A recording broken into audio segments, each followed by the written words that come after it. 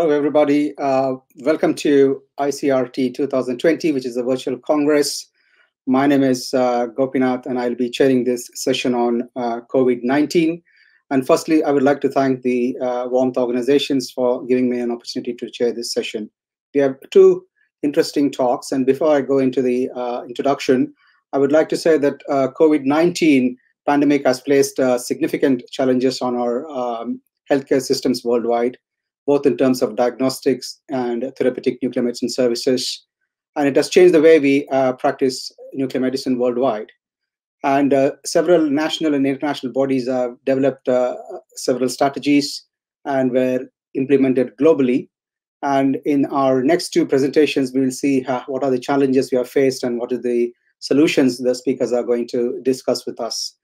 The first speaker is Dr. Diana Paez, who we all know. She's the head of Nuclear Medicine and Diagnostic Imaging Section, Division of Human Health at the International Atomic Energy Agency. And she's going to talk to us about the COVID-19 nuclear medicine short and long-term challenges and how you're going to prepare for it. And she's going to discuss from a global perspective. And she's very passionate about strengthening the relationship between professional organizations to support both education and training worldwide. And she's a passionate nuclear medicine physician. And our next speaker is Professor Faria Nasreen, who is from Bangladesh. She is a nuclear medicine physician, and also she's the Secretary General of Society of Nuclear Medicine Bangladesh. And she's going to talk to us about the challenges faced and addressed in nuclear medicine departments in Bangladesh. So at outset, I would like to thank both the speakers for sharing their experience and knowledge. And I hope this will be an interesting session. And I hope you'll all enjoy, stay safe, and have a good day. Thank you. Good morning, good afternoon, or good evening. My name is Diana Paez. I am a nuclear medicine physician and the head of the Nuclear Medicine and Diagnostic Imaging Section of the Division of Human Health at the International Atomic Energy Agency. I would like to thank the Icrt organizer, Mariela, Partha, Gopi, for inviting me to address you today. During the next 30 minutes, I will talk about how COVID-19 has affected the practice of nuclear medicine worldwide and some of the challenges that we are facing it. We all know that almost a year ago, a group of patients were diagnosed with atypical pneumonia in the Wuhan city in the Hubei province in China. Actually, in December 2019, almost a year ago, the Vision Medical Laboratory in China, they analyzed the samples of the patients with this atypical pneumonia, and they identified a SARS virus. At the beginning, they thought it was the same acute respiratory syndrome virus that was producing the SARS-1 in 2004, but then they realized that it was a new virus. In December 2019, the outbreak of this atypical pneumonia was reported to the WHO regional offices in China, actually 27 patients. And after that, you know the history. So in January, the 30th of January, the WHO declared this new disease that was called SARS-2, and because of the virus and the disease, COVID-19, declared the COVID-19 a health emergency of international concern. And on March 11, 2020, this year, it was declared as a pandemic. Unfortunately, as of today, we have had more than 54 million, almost 55 million cases confirmed, and more than 1,300,000 deaths worldwide. All the countries and territories in the world have been affected by this pandemic. So in order to evaluate the situation on how COVID-19 has affected the nuclear medicine practices, the IAEA, in cooperation with colleagues from Germany, Lutz Freudenberg and Ken Herman, we conducted an international survey in which 72 countries participated. There were 434 respondents. The results of the survey are published in the Journal of Nuclear Medicine, the issue of September 2020. Majority of the centers, of the participating centers, were in Europe, 35%, some 30% in Asia, and then the others were distributed around the globe. But what did we notice with these surveys? What we noticed is that the average number of nuclear medicine diagnostic procedures declined worldwide by 54%, more than half. And if we go by or divide by a study, the study we presented, the highest decline was the thyroid study with 67%, followed by the myocardial precision imaging.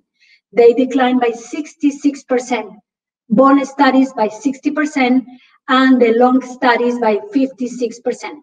This is when we are talking about SPECT. The situation with PET was a little bit different. PET declined actually by 36%, perhaps because of the availability of PET tracers in the same cities or perhaps hospitals. Since this survey was conducted with our colleagues from Germany, we also evaluated the decline in the sentinel lymph node procedures. That was, on average, 45%. And how about the therapies? Before going to the therapies, I want to show you this graph. You see, this is the decline in Africa, Asia, Europe, Latin America, and the Caribbean, North America, and Oceania. It was more or less similar throughout the world. Perhaps Latin America was the one with the highest decrease in all the procedures, ranging from 71, 75%. But I want to call your attention to something that is interesting. In Latin America, the PET studies also declined. Important to mention that the survey was conducted at the end of April, beginning of March, when the number of cases detected in the Americas as a whole, and in Latin America in particular, was not so high. They reached the peak more or less in June. So we conducted the survey a little bit earlier. But most of the countries were already under lockdowns. Just to highlight, the decline in the number of procedures was higher in Latin America if we compare to the rest of the world. And how about Asia and the Pacific? If you analyze the case of Singapore, South Korea, and Japan versus the rest of the countries of the regions, you can notice a huge difference. Singapore, South Korea, and Japan were not very much affected if we compare to the rest of the countries. You can see in the graph, for instance, PET-CT declined 44% in Asia, but only 22% in these countries. And in the other procedure, it was only by 1/3. 21 versus 62 for the bone, 26.68 for the cardiac, 23.65 for the lung, and you can see the numbers on the screen. Interesting. We don't know the reason behind that. Perhaps Singapore, South Korea, and Japan, they were affected earlier. So when we conducted the survey, most probably they were already accustomed to deal with the pandemic. Now, let me talk about the radionuclide therapies.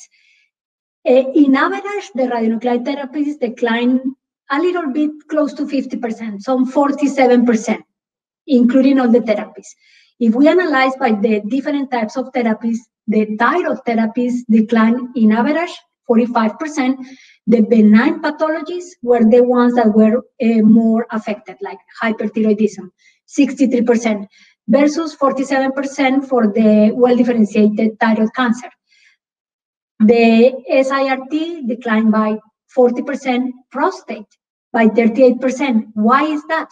Perhaps because out of the 430-something centers that participated in the studies, not many centers perform SRIT or prostate therapies. Since I mentioned before, this survey was conducted with the colleagues from Germany, and for them, the radiosynovectomy is a quite frequent procedure. We also evaluated the decline in the radiosynovectomy. This is the average decline of the radionuclide therapies. The first group of bars is the global decline. And in this case, I selected some of the participating countries. And I would like to highlight again the case of Latin America. My own country, Colombia, was pretty badly affected. Same the case for Pakistan. You can see the thyroid, benign thyroid conditions were the ones that are represented in orange. Orange are the ones that were most affected. And how about the orders for molybdenum and technetium?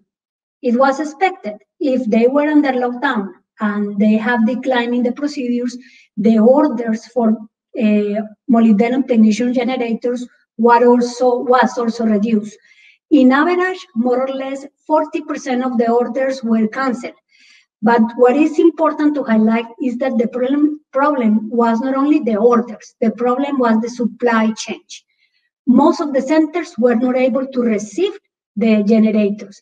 That is why perhaps the PET-CT scans were affected to a lesser extent than the nuclear medicine general procedures because of the availability of technetium generators. So in the graph, you can see how, in general, most of the participating centers in most of the countries, they actually reduce the orders of generators.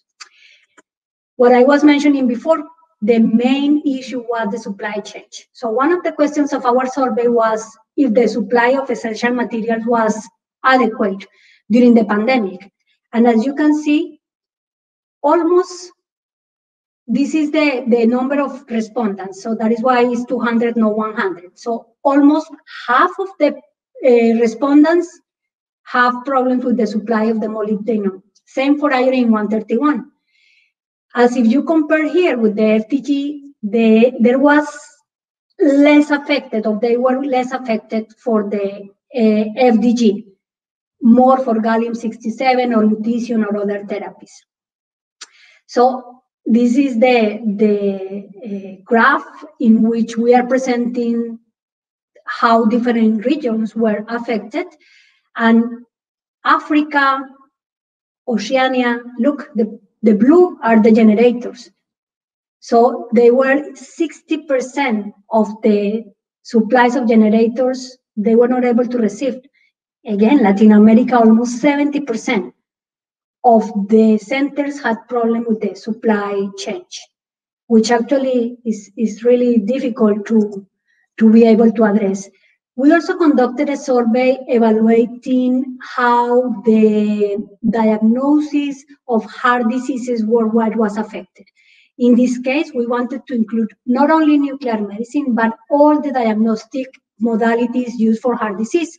So we included electrocardiogram, stress echo, CT, MR, and even angio.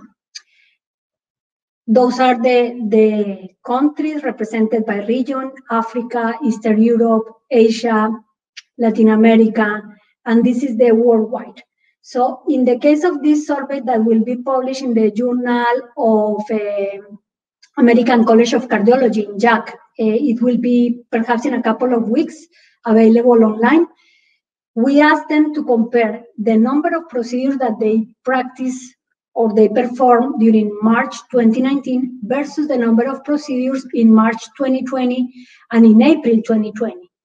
The one in red is April 2020, and you see how, in average, the decline in the diagnosis of heart disease, all the procedure was almost 64%. This is terrible. We are seeing the consequences of the delay in the diagnosis. We are seeing patients with more complications, with even myocardial ruptures that we haven't seen in years. And it's because of the delay. Why this delay? Perhaps several reasons. One could be that they didn't receive the generators to perform the MPI in the case of myocardial perfusion imaging. But what about CT or MR? The main issue was that most of the patients were very afraid to go to the hospital, to seek for proper care. So it is essential to us to stress the fact that if you have any heart condition, you have to go to the hospital immediately. despite of the pandemic. So this is the impact of the stress nuclear studies that are presented here. We divided stress myocardial perfusion imaging and stress PET. The same case as in general nuclear medicine. The nuclear medicine SPECT studies had a higher impact than the PET studies. But in the graph, you can see also how the stress echo, for instance, the stress EKG also were affected during the pandemic. So what did we do, the agency? In addition to conducting these two surveys and to make this information available and to try to plan some interventions, like for instance, working with the WHO to include the molybdenum technetium generators as part of the essential medicines, we conducted a series of webinars with the support of professional organizations, including the world. So the first webinar was in March 25th, the second one in May 13th, and the third one in April 26th. It was a sequence. In the first one, we wanted to understand what was the situation.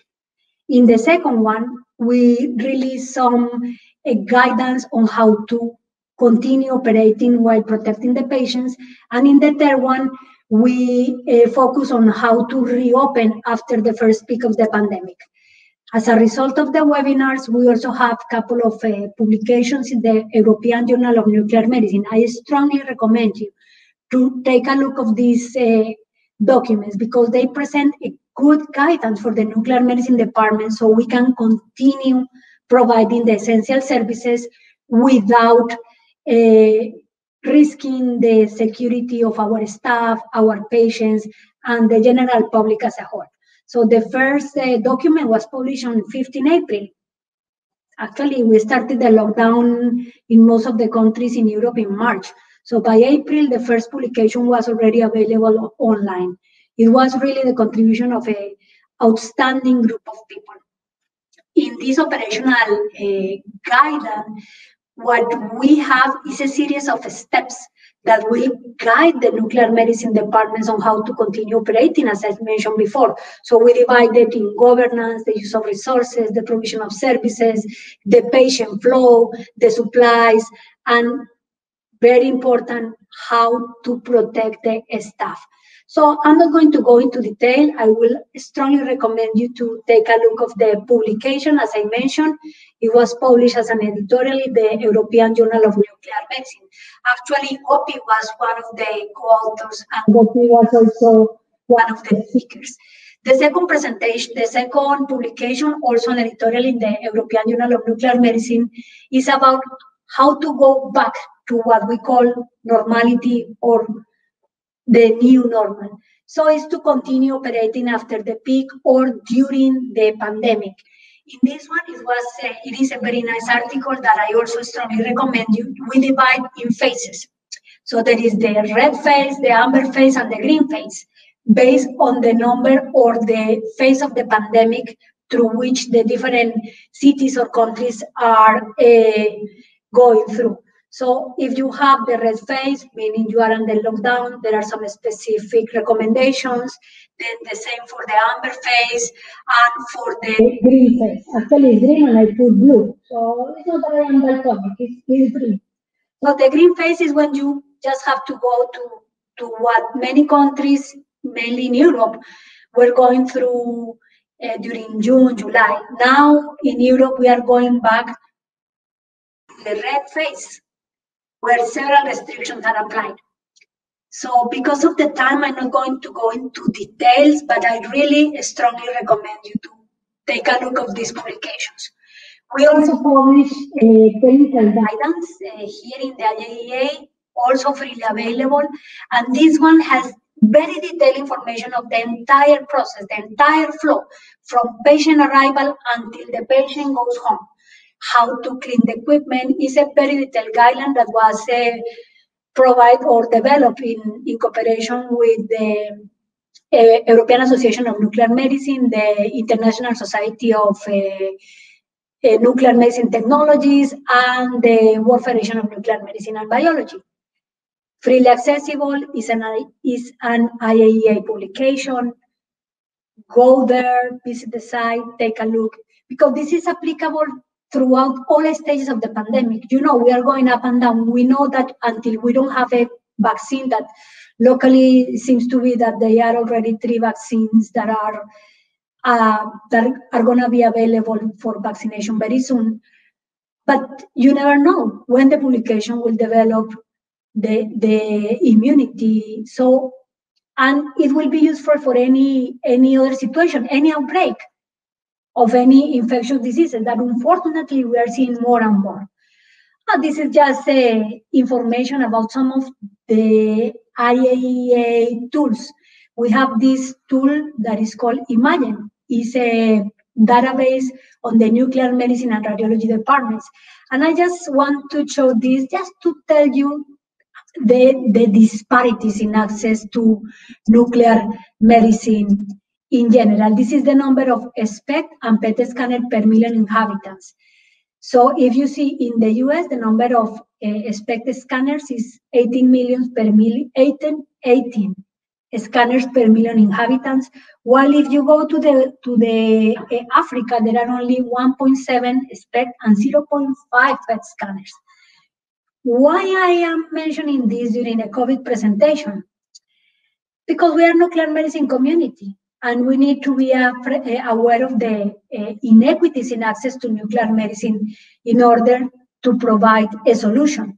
So what I wanted to mention is not only that we are facing a very important challenge as a community to be able to face the COVID and continue providing the services, but we are also facing a challenge that is even higher.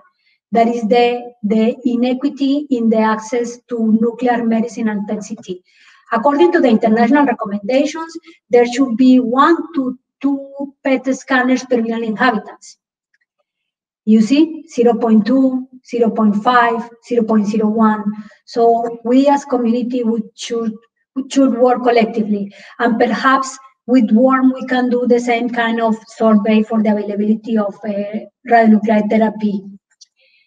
Also, the IAEA is supporting the development of health economics models to evaluate the impact of medical imaging and radionuclide therapies in the management of cancer patients.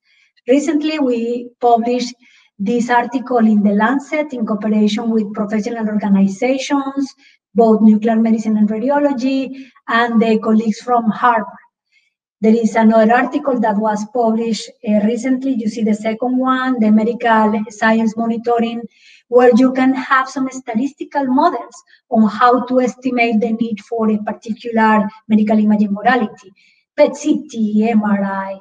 So I just want to conclude by first of all thanking you for inviting me to this important conference, and to mention that we are facing challenging times, but adaptation is the key to survival. We as community need to be able to adapt to the new situation. If we see that we have problems with the supply chain, we need to work collectively to see how can we address that.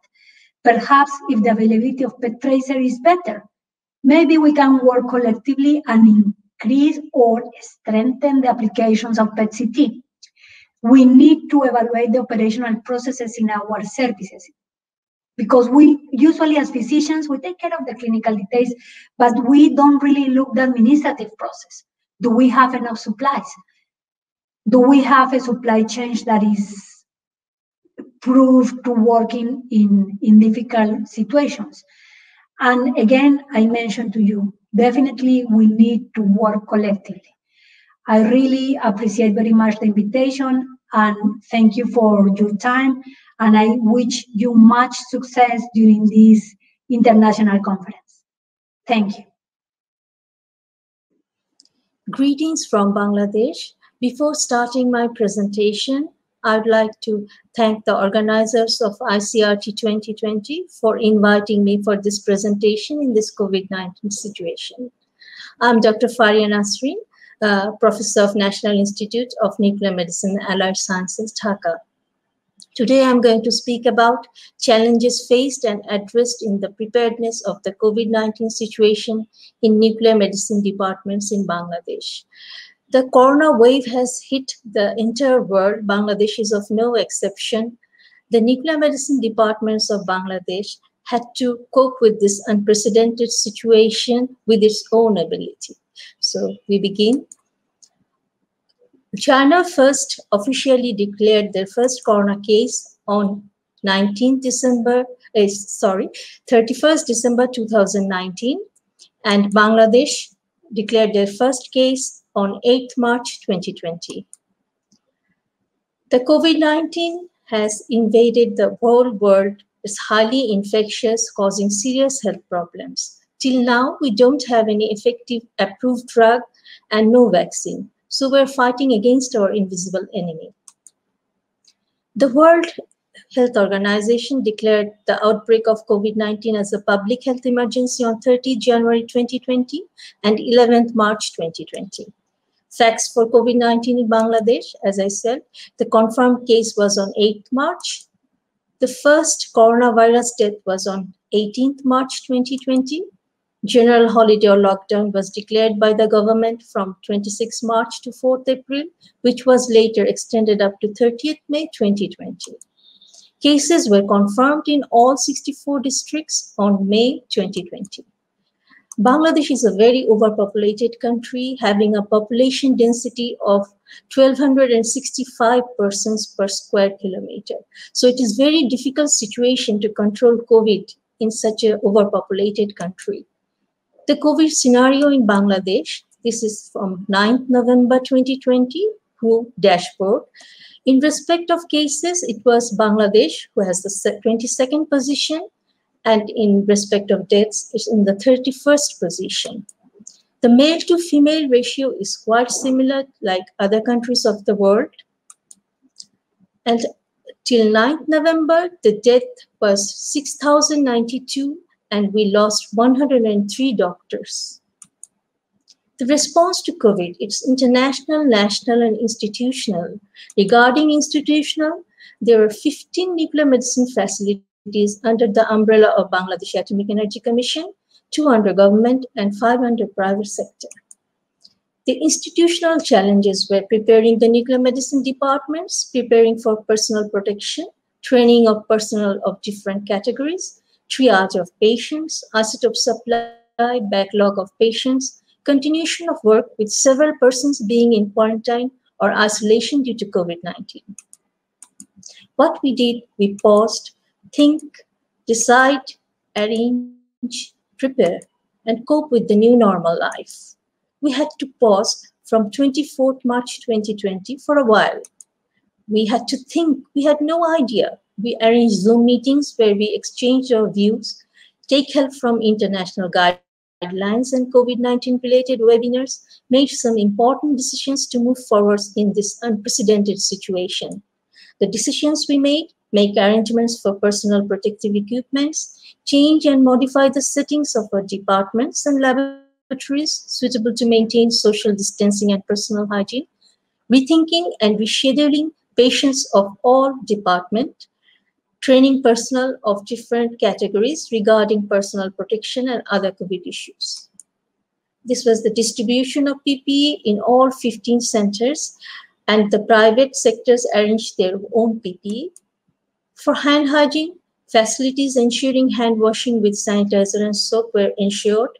Hand hygiene stations such as hand washing and hand rub dispensers were put in prominent places around the workplace and made accessible to all staff. These are some innovative methods that we took.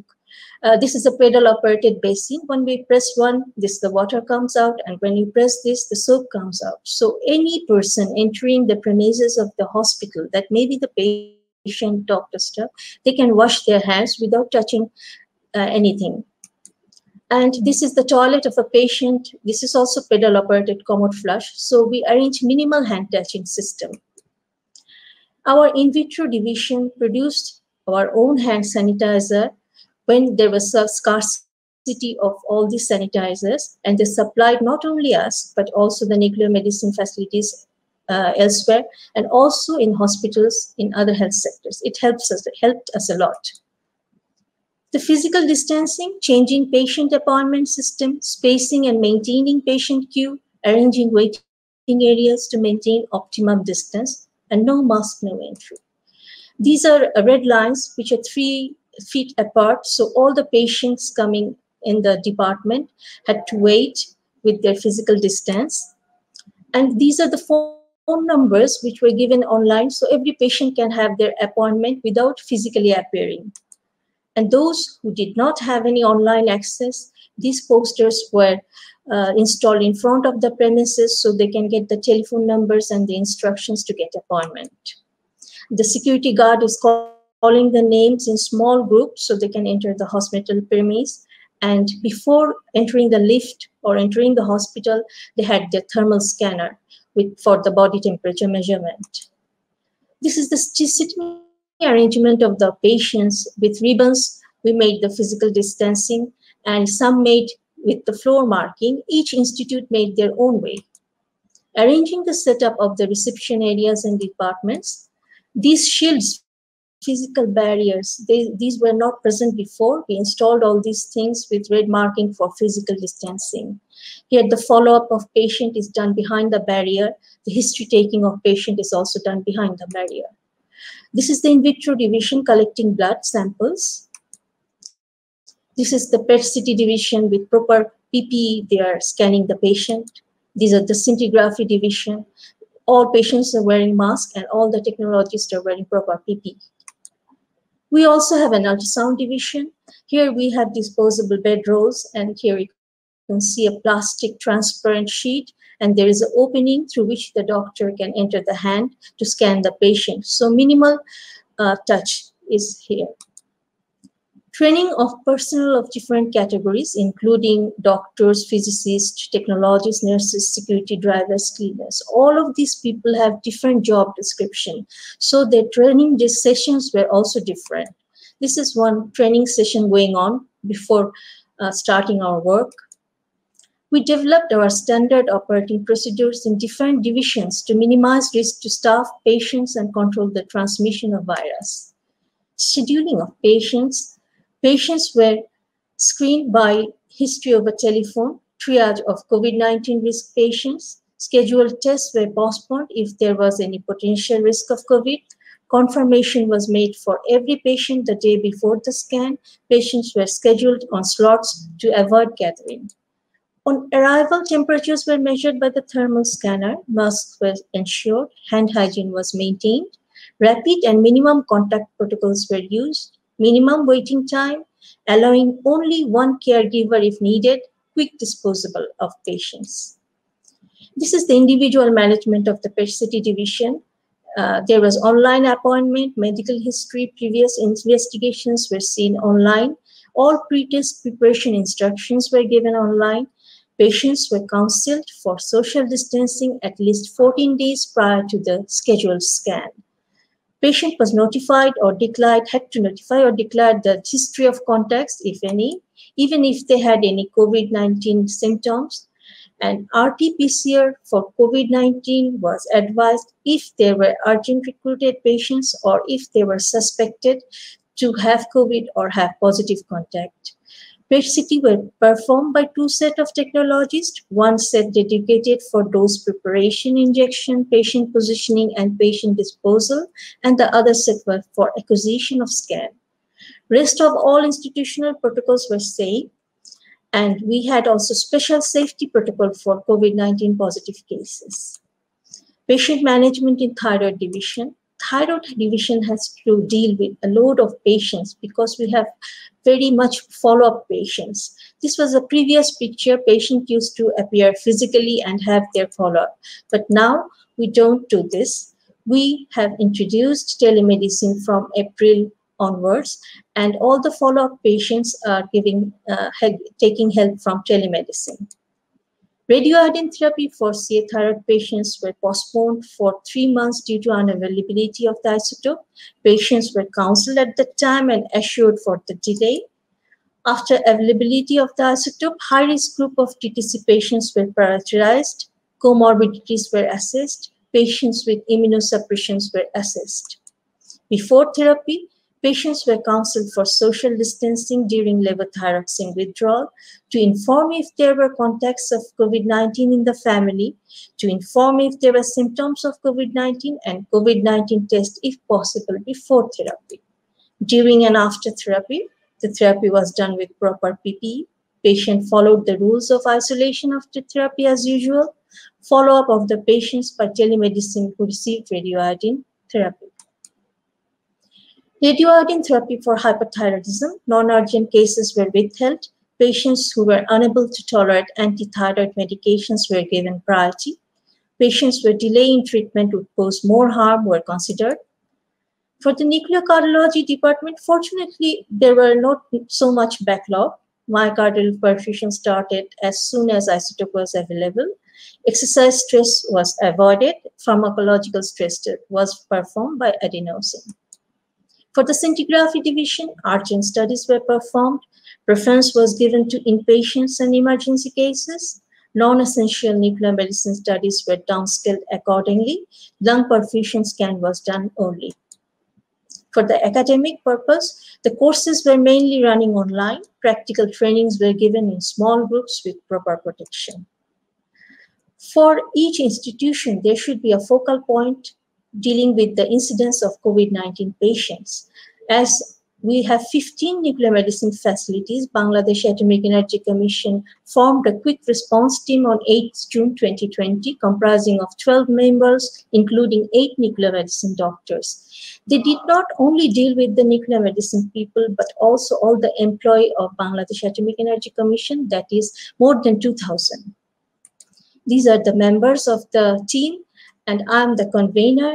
We have pulmonologists, radiologists, young doctors, also administration, accounts, and ambulance.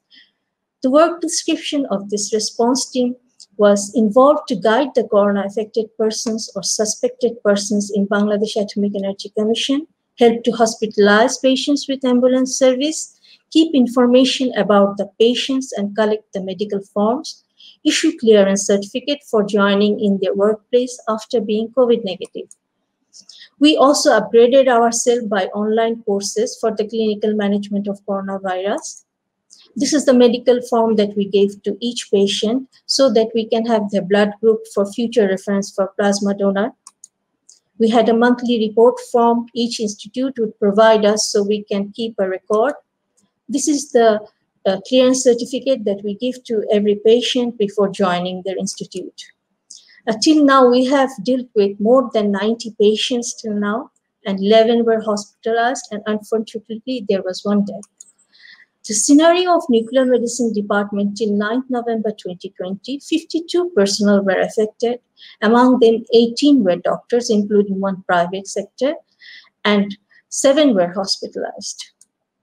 The stress that we are going through, like all people, we are coping with the mental stress by advocating positive attitude, follow health recommendations, limit social media consuming, act with kindness and grace, and find fun activities, especially indoor.